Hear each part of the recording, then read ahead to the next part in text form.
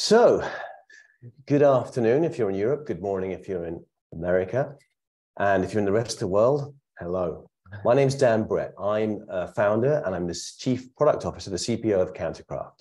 I'm very pleased to be with you here today and with my colleague, Richard Barrell. Rich, can you introduce yourself? Hi, I'm Richard Barrell. I'm the Head of Product Management at Countercraft, and I'm here with Dan to show you a little bit more about what we're doing here.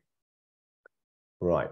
So today we've put together a little bit of content here for you. We're going to cover off today the problems associated with sophisticated detection and response, and how we've developed a tool that we think smashes those problems and smashes the barriers associated with them, so that your average, or well, your great, let's say, cybersecurity team can get involved with sophisticated detection and response from the get-go.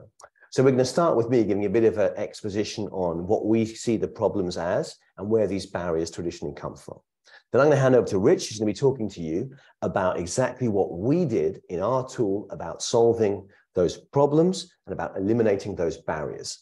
Then we're going to get back together and wrap it up with a look at what it would mean for you and how you might go about trying to start implementing something like this. And what it might mean in terms of the effort you'd have to put into some kind of system that's similar to this. Okay?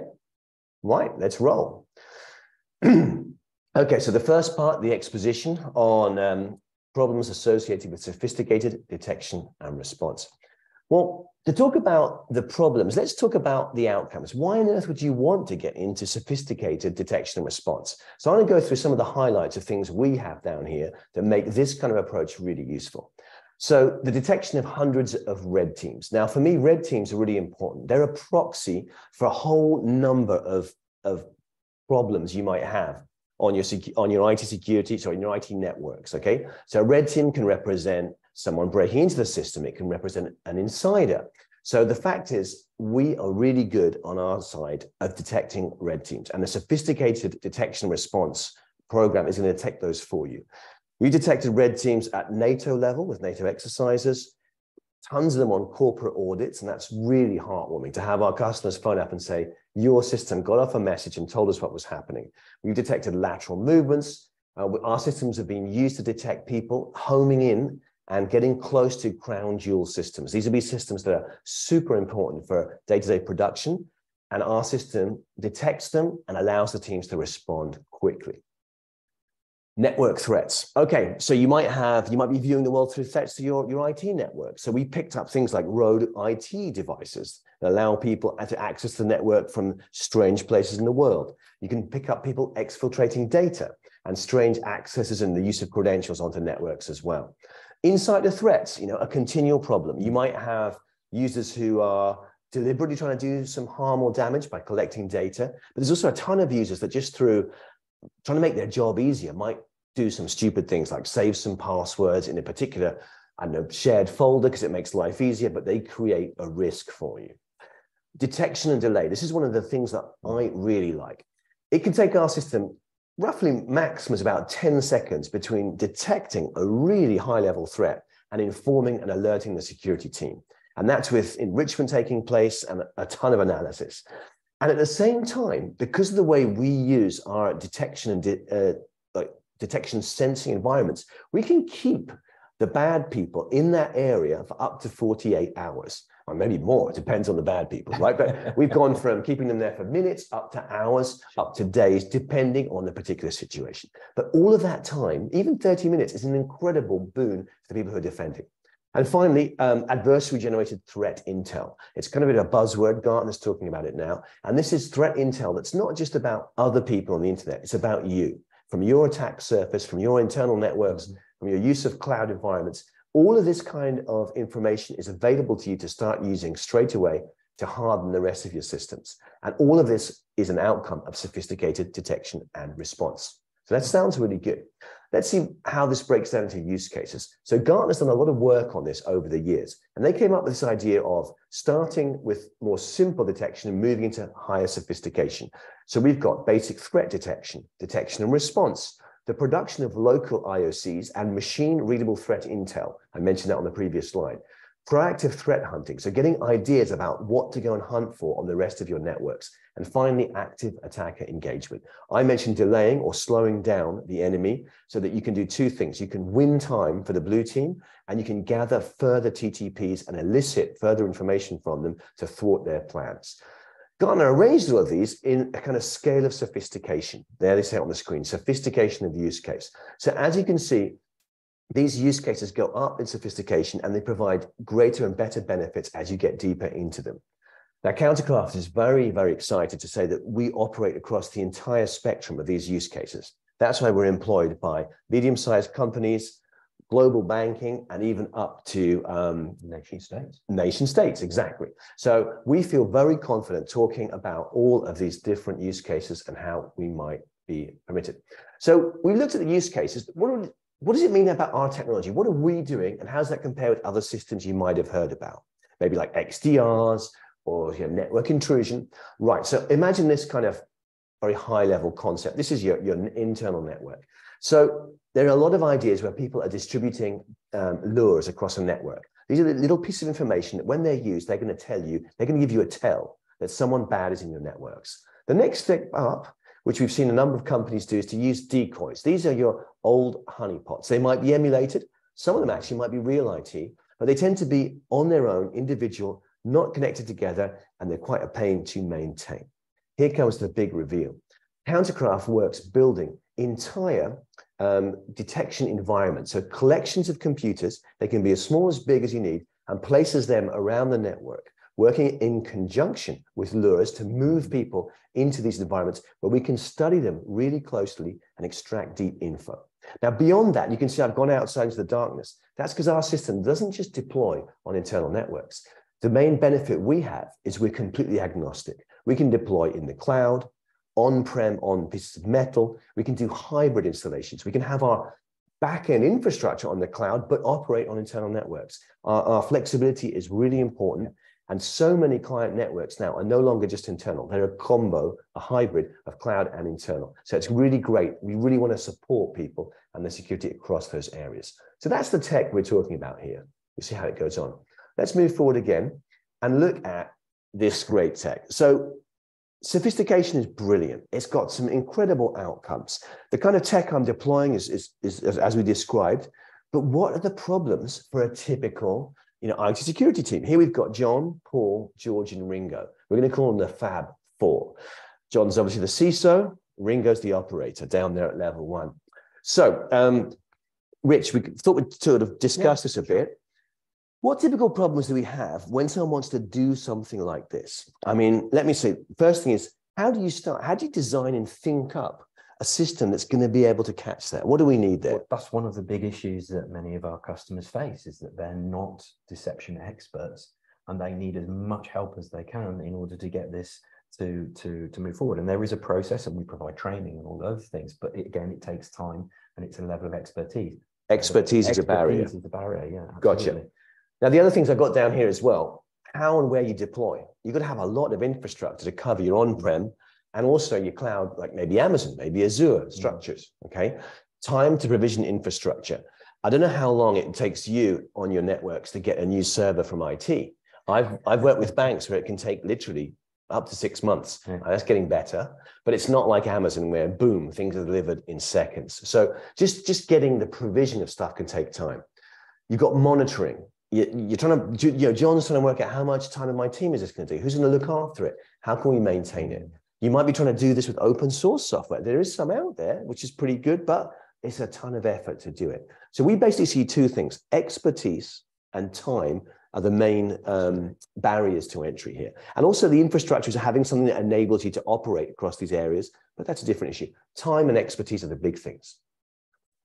So if we look here, imagine our team wanted to deploy a typical installation for us, which is a starting one. 3 sort of use cases, maybe some internal lateral movement detection, something around Active Directory, and maybe some internet-facing external attack surface to pick up external people messing with the network and preparing attacks. I reckon it's going to be a big effort for them. They haven't got the expertise. There's a lot of time to do this. We're imagining, even with some tools, it's going to take over 1,000 hours across the team to get that done and to get that up and running. And that's not what we're going to be. That is the barrier we're talking about. Okay, this would stop this team even attempting sophisticated detection. What we want to get to is a massive reduction in all of these areas, right? We want to bring it from high down to low in expertise, time for designing, deploying, maintenance, monitoring, and then responding to these, bring them as low as we can. And I think as we head on now, my system is running. There we go. Now what I'd like to do is say, those are the barriers, we want to smash them. I'm going to hand across to Rich, and he's going to talk us through how different aspects of this, the expertise problem and the time problems, are dealt with by our system. So please give us an extra sort of 10, 15 minutes or so as we run through these. We're going to interact a bit, and then I'll get back to you at the end. We'll wrap this up and take questions after everything. Rich, over to you. I'm going to stop sharing and hand it over to you. Okay. I'll share my screen. Okay. Great. So you should be seeing now.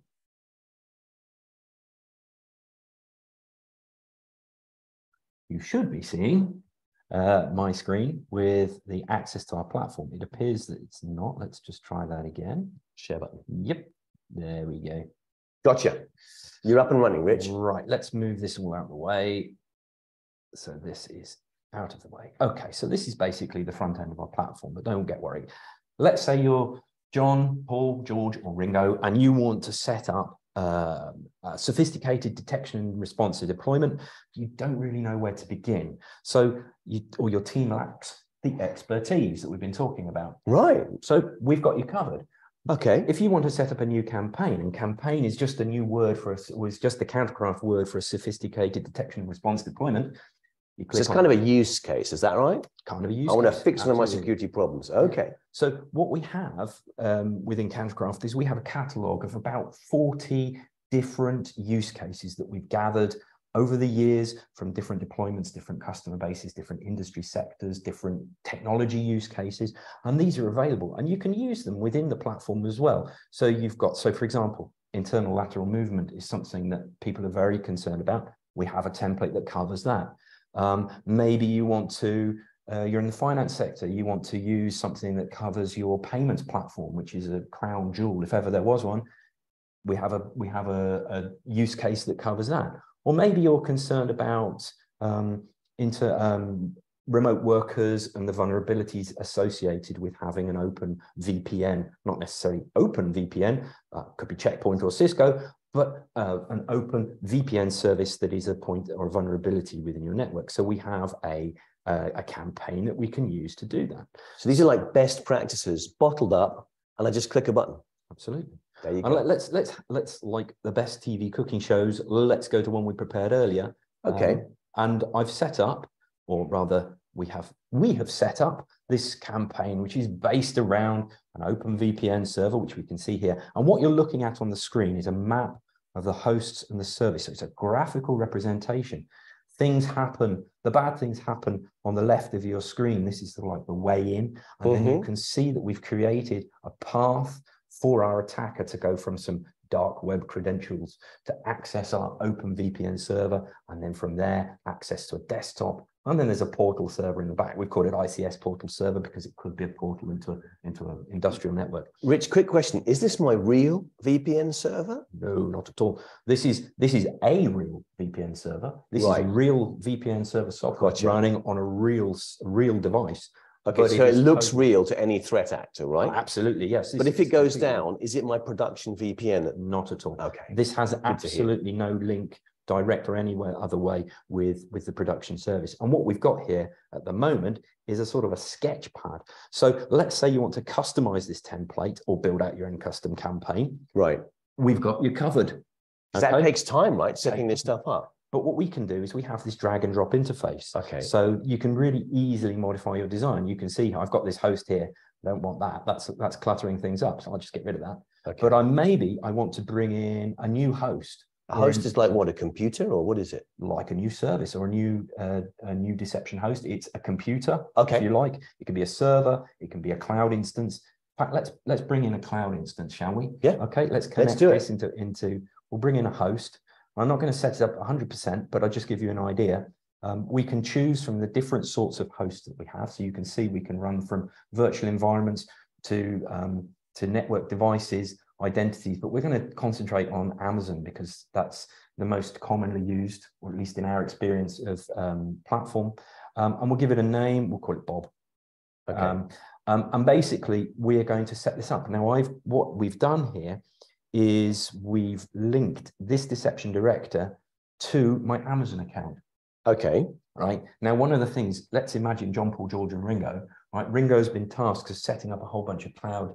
That's going to take a long time, isn't it? He's going to have to click. He's going to have to connect to the Deception Director. He's going to have to connect to the Amazon Web Services. He's going to have to go through all sorts of different screens. He's going to have to navigate Amazon. It's a bit of a mess. Nightmare. But what we've done is we've brought that all into the Countercraft platform. So now, using our open API, we can drive the Amazon API. So what you can do is when you connect this, you have to connect to our infrastructure. We choose what sort of operating system. I'm going to have a Linux box, and then we can say, okay, we want to have it's going to be in Zurich because that's where I'm set up. We give an instance ID, a username, and then we can set that up, and we can set up the. So I'm guessing some kind of credentials allowing that to happen are in there. I've already set this up. I've set up my secret key and my Amazon identity. That's already in the device. And then what we're going to do. So you've dragged it on, you've done about 4 or 5 mouse clicks, and that's going to build me a server on Amazon. What I can do is I can click on this, I can activate it, and it'll push through, and we are using the Countercraft API to drive the Amazon API. So you can just, as long as you can do it in parallel if you want. You could watch it as it happens on the Amazon, but you don't need to. You don't need to go that extra mile. Right. You can do it all from in the interface. And that really, when we're talking about on-prem environments, like these are on-prem devices, we're saving.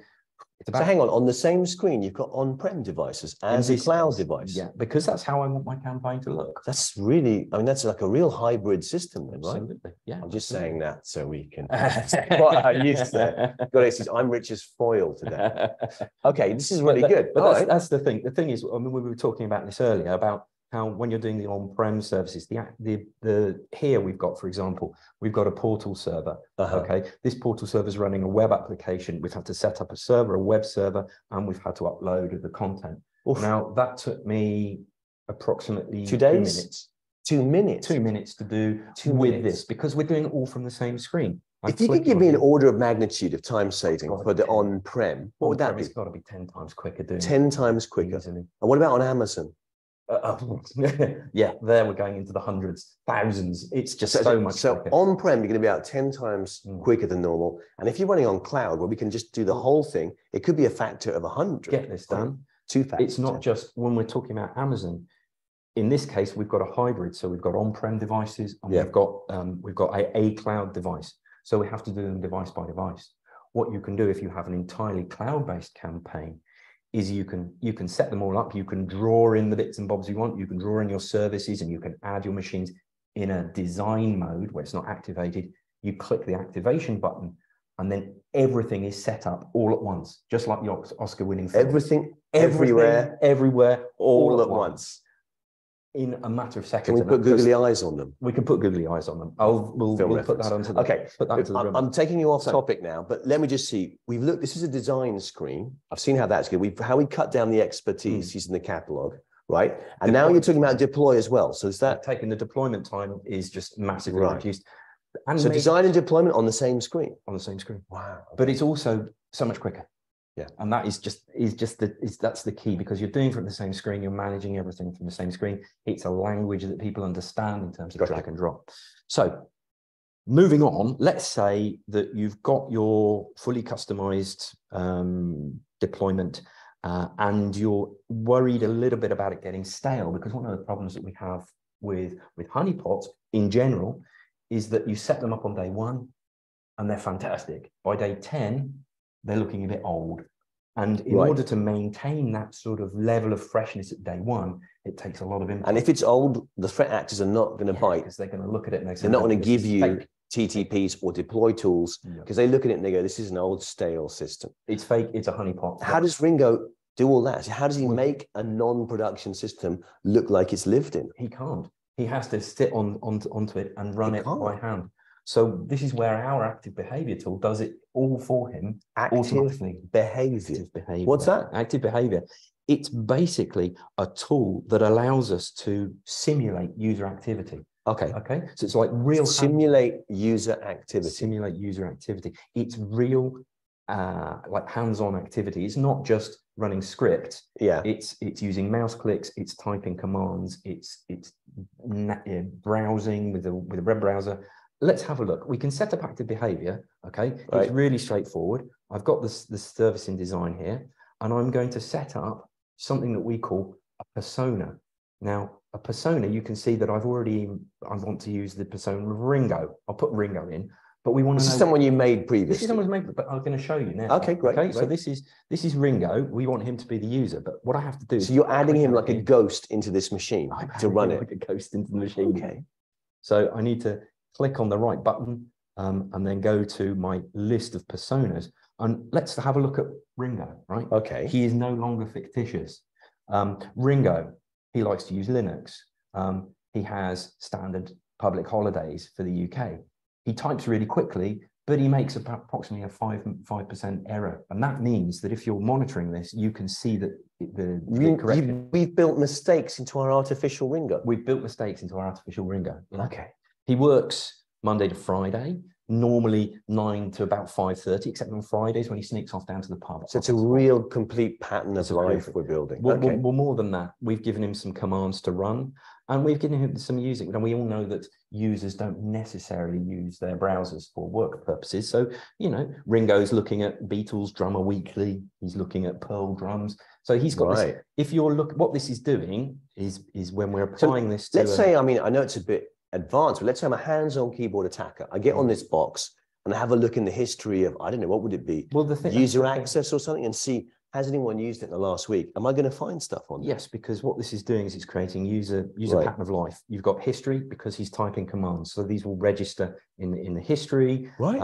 He's browsing, right? So he's browsing onto different websites. So there'll be cookies, maybe. There'll be cookies, there'll be browser history, there'll be URLs, there'll be documents that are downloaded. So you're changing the content within the file structure. You're also creating network traffic because there's all of the HTTP requests, all the DNS requests, all of that traffic going on. And then depending on how you set this up, you can have multiple users scattered around your network. Wow. All of you are communicating and building up that literally pattern of life, which means that this sort of activity, which would take an operator dedicated to doing this, moving between machines and typing all these commands, we're doing it automatically. You fire and forget, you set it up, you press the activate button, and off it goes. This isn't going to activate because this is a demo system. So it'll come back. That's why it says, okay, not connected top, it's a demo system. I've got it. It's a demo But system. this is brilliant because this takes down that whole thing about you can build a campaign once, leave it running over a long time, right? Months and months, and never have to go and keep it going. That brings the maintenance operations for the SOC team down a lot, I guess. Brilliant, brilliant. So another barrier smashed. What's next, Rich? Well, okay, so we've got this fantastic service running. Okay. So let's say you have your sophisticated detection and response environment already built. It's up and running. Right. But you're concerned about the overhead of monitoring and analysis. Right, because it's going to be pinging off all the time and giving me results. What do I do about that? So basically, in terms of monitoring, we've got full interactive host monitoring. So we can click on a host, even at the management level. I can look at the menu. I can get information about the device. I can see the status of the machine. I can look at the networking status. I can get basic networking information. Hang on, this is the design screen, isn't it? But you're also using it for monitoring. Operation screen. So this is combining both operations and design. Okay. Okay. And then we can look at individual services, and you can see how the service is running. This is the agent. We can look at the breadcrumbs. We can look at all of the different activity. We can see this is running a different persona. There's 13 we've set up. So there you go.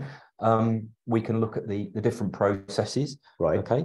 And then we can start to look at how the data that we're capturing is coming in. So we can look at this environment, and this environment is a demo environment. So I'll just quickly shift over to a live environment. Okay, and you can see in a similar analysis window, you can see how we're suddenly starting to see activity being reported on those devices. So this blue line on the top, this spark line, is a visual representation of the activity. Is it where the heartbeats, the data heartbeats coming out of these different things? These is that are, right? Yeah, these are the events that are being generated. Okay. And in this analysis mode, we can click onto a device, and I'll go back to my original in analysis mode, and we can click onto a device and we can go to our event view and we can see just how that information is related, because we can see just, like you can see this blue lozenge I'm filtering for just the events that are related to this machine. Right. So now we're seeing the critical security events associated with this stuff that the bad people are touching. Absolutely. Is that right? Okay. But one of the things, again, in terms of analysis, when you're analyzing this data, yeah, what you're trying to do is pull out useful information. Exactly. Stuff like TTPs. Okay, so all of these events are automatically classified against the MITRE ATT&CK matrix. Okay? Right. So we can see that on this machine, we're detecting these MITRE, these TTPs. So I mentioned a red team at the beginning. So if a red team is moving around these boxes, those will start writing up in red on that attack matrix. If we go that's just related to this machine. If we go to the whole environment and look at the attack matrix, you can see actually they're within the time frame, because we've only been playing on that machine, there's only these TTPs. But what we can also do is we can go to the same view, and we can identify not only the TTPs, okay, but we can also map that to something like the NIST 800-53 framework, which are security controls. And these are the security controls. These are the risk. If the TTPs are the risk that you're observing because of what you're seeing in real time in your environment, the NIST matrix is showing you the controls, the security controls that you need to mitigate those risks. So you've gone from just seeing what's happening to seeing what's happening in terms of sort of like a genuine sort of third-party industry standard classification of activity. And then you're taking that classification saying, hey, how does that relate to me? How does that relate to my team? So you can give this information to John or to Paul in the SOC team and say, look.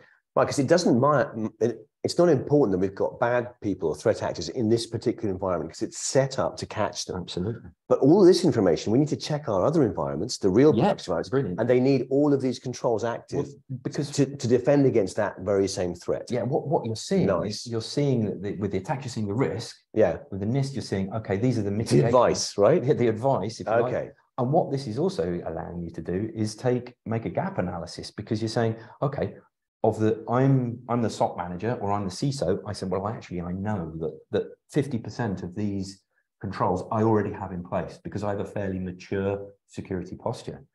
But I can also identify the ones I don't have in place. Now I can prioritize where I need. Prioritize which ones. Getcha. Yeah. So, for example, Ringo might bring this up to Paul, and Paul will go, right, I see that. Let's go and let's go and work. Project user install software. Like stop people installing software. Gotcha.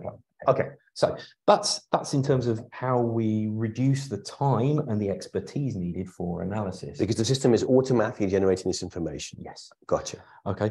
And now we want to look at everything is going smoothly. We're collecting wonderful real-time actionable threat intel. But the team don't have the time to respond to this threat intel because they've got so many other things that they're doing at the same time. They don't have time to respond in the same way always to threat actors that are interacting with this environment. So I mean, if the threat actors in this artificial place, do they have to respond? They don't have to. But what we can do is we can interact with the threat actors. So we can, if you imagine a threat actor who's working in this environment, what they're doing is they're showing you their cards. Right. They're showing you their playbook. They're showing you the tools they use and spending time as well. Spending time. Right. So we might be really interested. We might not be interested in at all what we're doing. It might be a script kiddie that doesn't really affect what we're doing. It might be a bot. We're not interested. But it could be someone who's really got a focused attack that's oriented on our tech stack. This is really interesting information. We want to make sure that they stay there for as long as possible, right? So we want to sinkhole them in this place so they don't move to other bits of the network. Yeah, I get you. So what we can do, that's one type of response, right? This is a sort of a response, but it's quite complex to do this sort of sophisticated response. But what we can do is we've developed this technique of using rules, right? So we can set up rules. Now I've got, if I go back to this campaign and we go back into the environment, one of the components is a web server. Yeah. Okay. So what I want to do is I'm really interested if someone touches this web server, I want to see it. I want to be alerted, right? And there's a couple of things I want to do. ICS. Okay. So it's some kind of industrial control system portal. Okay. It's posing as a portal into your production environment. But imagine if it was a water company, that could be something that controls any iodine kind in the water. Any Gotcha. kind of critical infrastructure would play So an that. important piece of kit. Okay. So I've created this rule, Yeah. right, and it was really straightforward. I'm not a genius, so I Hang on, don't you created it from what? From one of the events that we created? I'll show you in a second. Actually, Okay, that sorry. makes a good point. I'm not a genius, so I don't write this query language. But what I can do is I can add or take away fields to this, right? So I'll show you in a second how that works. Okay. But this is just defining the event. You can see it's an HTTP request. It's the first HTTP request is get slash. Okay. So if this thing happens, if someone, someone sends a request to that web Gotcha. server, they click on the button to load it up, then this request is going to be sent. Someone's using that app. Got it. Then what happens? Then what happens? Okay. And this is where it starts to get fun, because this is where we're building automated responses. Right. The first automated response is the simplest and easiest. It's a message to an on-screen pop-up, and it's a message to our red dot notification window. Okay, so we can see here, this is sending an HTTP request. I'm getting a message that tells me what it is, and I'm being given an instruction. So imagine that Ringo's seeing this, and he doesn't really know what's going on. He doesn't really understand what the deployment's all about, but he can follow instructions. Because we know the context of where the alert comes from, we can send in specific instructions to anyone on the SOC team. Absolutely. To do something about it. So imagine this is a ticket in the SOC, open an incident and contact the incident response team. Okay. Understood. And then we have the details of all of the events. Some bad person is on our systems messing with an ICS server. Do something about it. Get you. So our team's alerted with that. What else can we do? Then, because we have the ability to manipulate, we can draw information in, but we can also interact with the deception environment. I want to run this script. Okay. This is a script that I've created that sets up an environment that starts a series of processes. I've called it Red Team Blaster script. I want you to Red Team, but right, it's going to mess with the mind of the threat actor. It actually just says boo, and we can see that in a second. But this is a Red Team Blaster script that I want to run. This could be anything. So you could execute any command, you could run any script, you can initiate any process, you can start to manipulate that attack surface under the nose of the adversary.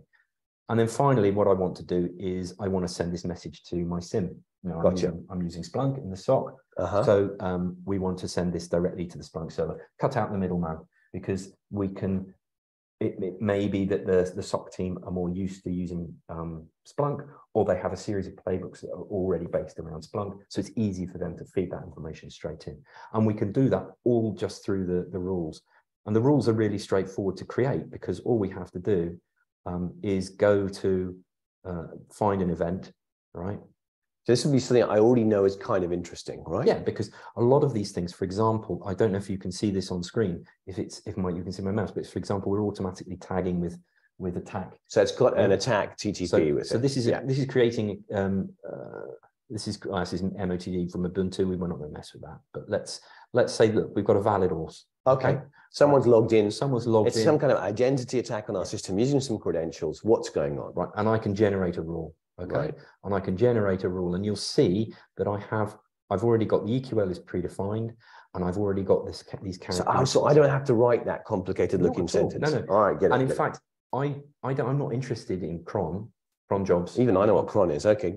Kill the cron job. Okay. Kill that. So we want to take this out of the thing. Now, okay, we could edit it, but just by clicking on that, it's gone. It automatically updates. So now our trigger event is any valid auth with root. Gotcha. Okay. And then we can go through the process of setting up. Hang on, this looks interesting. What's all that stuff you were showing me? Well, let's say, for example, they log in and we're using this in Amazon, right? We could set up on AWS. We can fire off a whole bunch of actions. Again, because we can drive the API from Amazon, we can take snapshots. We can, more importantly, start or stop a machine. Okay. But we could also reboot it as well, which is very interesting. But for our viewers out there, because we're moving on in time, there's a whole load of stuff we can do, right, Rich? Yeah. And you said there's Amazon, there's this and that. Okay, I get it. Exactly. There's a whole ton of really deep and rich actions to be taken. But I would pre-bake these in so I can basically stimulate, interact with adversaries when we talk about that very first use case, okay, which is being able to, on the beginning, there was a high-end use case, which is to interact with adversaries to elicit further TTPs, maybe to unlock further parts of this sophisticated story. Can all be done with simple kind of click and point activity. Brilliant. Absolutely. So that's assuming that so we've covered the design, we've covered the deployment, we've covered the maintenance, active behavior, keeping things live. We've discussed monitoring, we've discussed basic analysis, we've talked about response. So as you can see, when it comes to destroying barriers and sophisticated detection response, or designing, operating complex environments really easily, either on-prem or in the cloud, we're covered. We've got you covered. It's absolutely all in the machine, back to you, Dan. Okay, so that's how some of these barriers get smashed. Right, now, back on my side, I need to quickly share the end part of this, okay, and see if I can find my slides. Okay, we've just been hands-on with the platform, okay? Now I'm gonna try and move on quickly so we can get to Q&A here. So this is just a very simple wrap-up of what we've just seen. Now, we started looking at some of the problems and the barriers, and we basically decided it is valuable to be using this kind of sophisticated approach. We had a look at using our tool, how we smash the barriers that are typically associated with it. Now let's look about what it means for the team we were talking about. What is it like for you when you use this? So I mentioned this use case before. Typically, our people who start using our systems will be a fairly small but advanced team. I mean, the actual team might be bigger. The people involved with these projects is a bit more limited, and they would tend to run out 3 typical use cases. Now, when we've looked at the figures and we've seen over multiple deployments, we're thinking about pulling in by 80% all the time-based costs. And there's certain things like the expertise, which you just can't solve on a time basis. There's no percentage. You either can or you can't understand these things. Some people get trained with it. Perhaps they've been through a military background. These kind of techniques are shown. But if you haven't got it, well, that's just, we can enable that with our system. So we're looking at a team, instead of spending about 1,000 hours over the year, we reckon it's coming down to much more like 200 and might even be less. That's a huge improvement in terms of the costs for deploying a system, okay? So here there's kind of 2 main lists, enabling things and saving costs. We reckon our system does both of this. You're getting high fidelity detections about all sorts of stuff. Rich was talking about identity threats, that someone using a credential pair to get into a system and mess with ICS systems. Reduced red team embarrassment. Now, everyone knows what happens. If the red team gets a win, the blue team looks bad. Now, we don't want to buy a tool just to stop being embarrassed by the red team.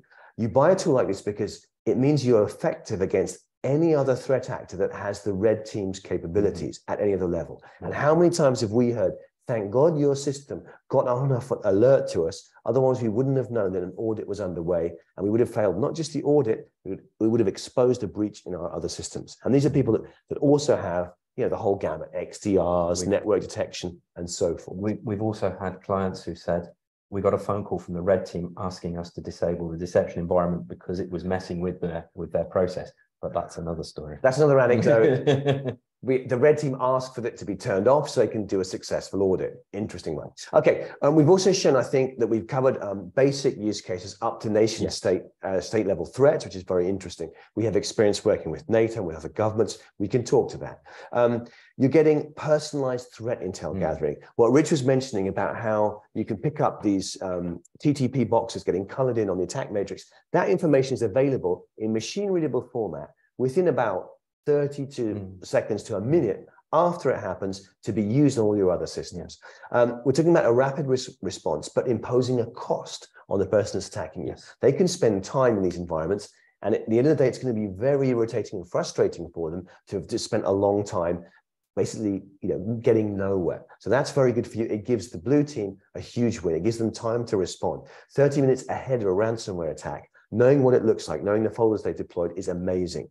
Our system is configurable. You saw all the different use cases. We've got ransomware. We've got securing Active Directory, remote worker we looked at, ICS risks. Basically, if you take somewhere where you have a gap, it's very quick, easy, and light to deploy this kind of sophisticated solution to get coverage within days or hours rather than months when you're looking at other more infrastructure-based systems.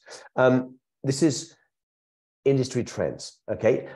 Back in 2016, we would call this generally deception. Many companies worked on different areas of these problems. As you've seen by the use cases, we took an approach just to detect, to gather threat intel, and then to work with kind of delaying adversaries. Now, the industry is taking this further. Gartner is talking about identity detection, ITDR, and automated moving target defense. We have a part to play in both of those areas. And DAAF, which we're going to put deception as a feed, maybe a feature. This is how we push vital threat intel through into XDRs. So be up to speed with industry trends. And on the cost saving, less experienced staff needed to design and deploy this, less time to deploy, less time to monitor, a lower overall total cost of ownership. So there's enablers and there's cost savers, okay? Quick little bit at the end, because we're coming to my end of my 40+ minutes. So industry recognition, who is Countercraft? We're widely accepted across the industry. We've been here since 2015. Gartner Cool Vendor the year before last, finalists at the SC Awards for Deception, one of the only companies to be featured by MITRE in the deception category group. We've worked with NATO, at NATO level. We've done some amazing work with the US government for protecting systems and government-based missions, as well as with commercial partners, as well in banking, in retail, in industrial settings, in pharma.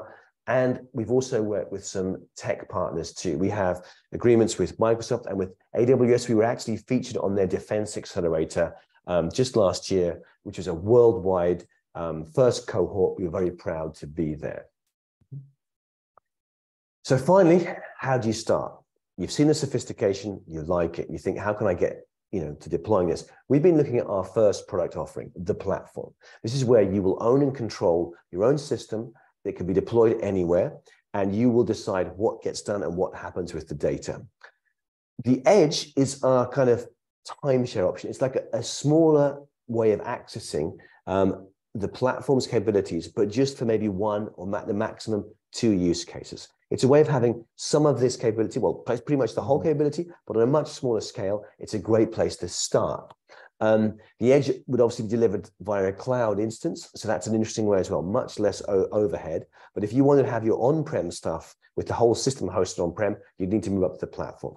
And finally, the pulse. Up to now, we've concentrated on the platform, the edge, how you would generate your own threat intel from your own attack surface. Now, the pulse is interesting. We eat our own dog food. We deploy Countercraft with very specific what we call them campaigns, but specific collection criteria using certain IT and certain CV-based things that are happening to gather information from internet-facing servers about who is attacking using these techniques, what happens when they land, and what is the post-breach activity. We package all that up and make it available to you. This is threat intel about threat intel and post-breach activity, which is pretty interesting, but not on your systems, on other people's systems. When you want to make it personal about you, because one thing is to know that a certain CV is being used in the wild, the other thing is someone using it against your servers, then we have the transition from the pulse as external third-party threat intel across to the edge and the platform to bring it back to you.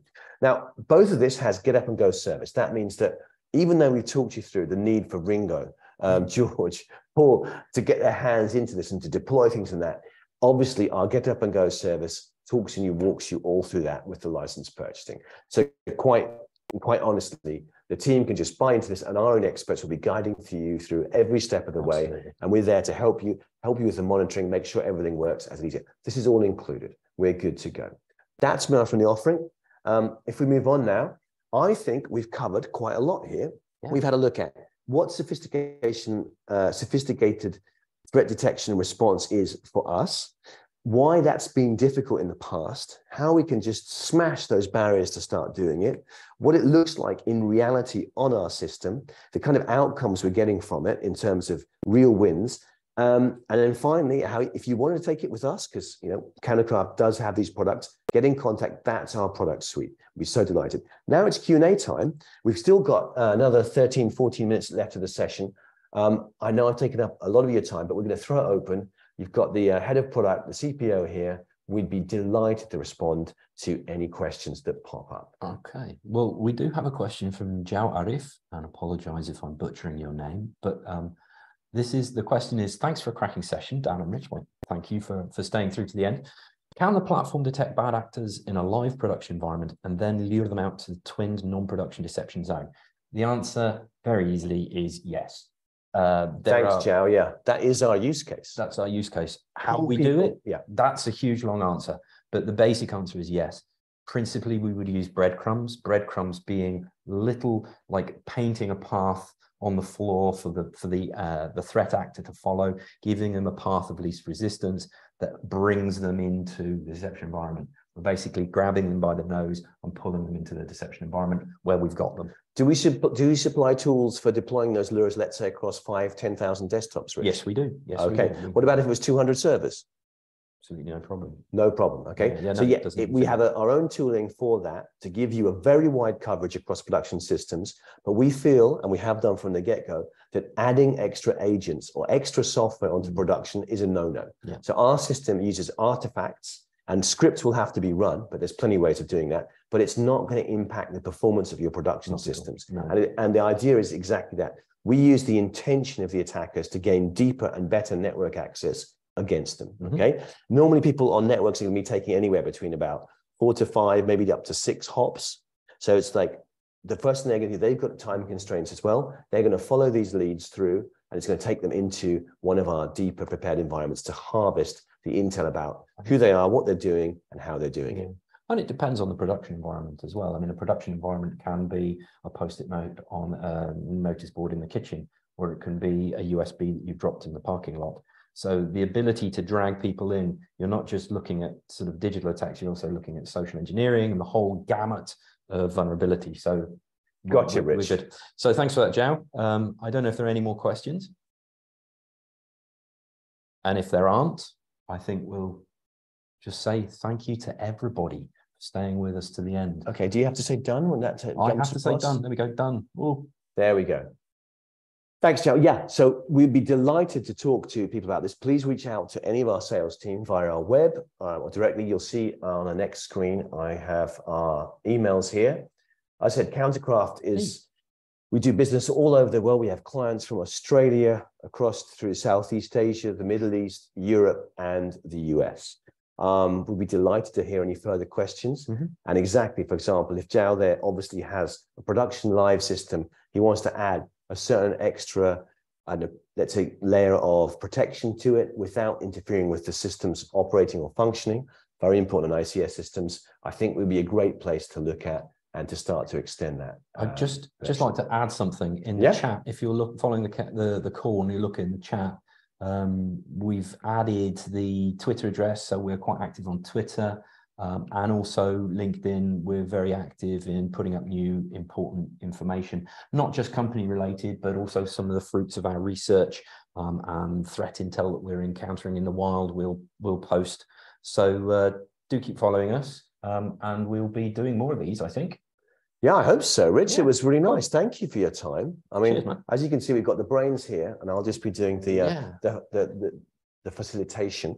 But one kind of final thing to say, today our CEO, my co-founder, David Barroso, had a live session, I believe, out in JISEC in the Middle East.